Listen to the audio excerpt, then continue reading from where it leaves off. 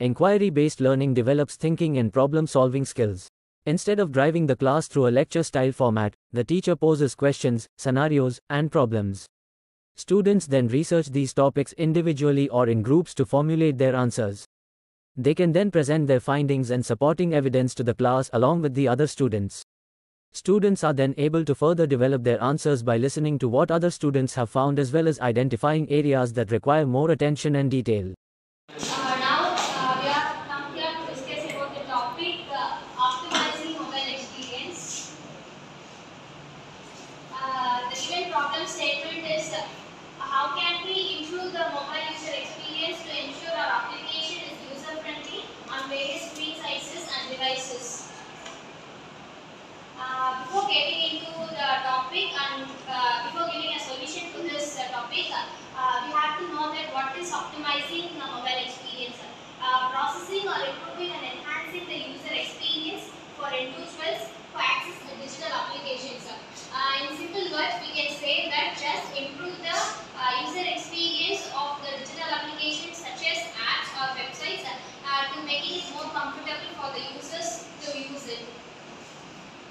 Some of the points to be noted are we can create better user experience so that it can attract more traffic to your site, which means when you are opening a website and it is very user friendly to all the users, so that many of the users can use that website and you can increase more traffic to that website.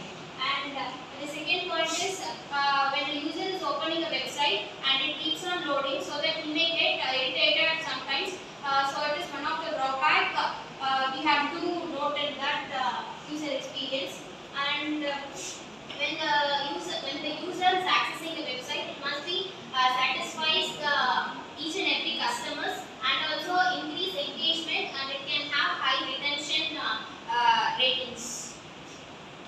The another solution is responsive design. We have various digital devices nowadays. For example, opening the same website in mobile and also in laptop. So the screen size must be adjusted according to that screen size. According to that digital devices is the responsive design.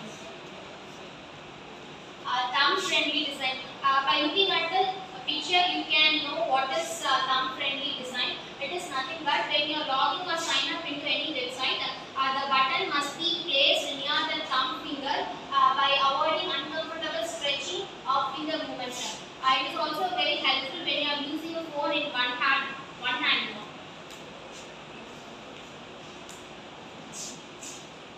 Now we have the topic about screen navigation. It's studying how the users will move to the various sites.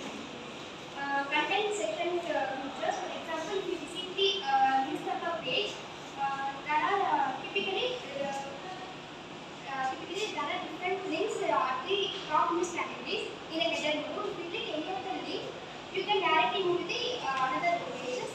These are some of the individual icons of the screen navigation. Offline functionality. This feature how users can access the mobile apps content without internet. Some of the apps are being using this offline functionality. Amazon, Kindle, and Uber, etc.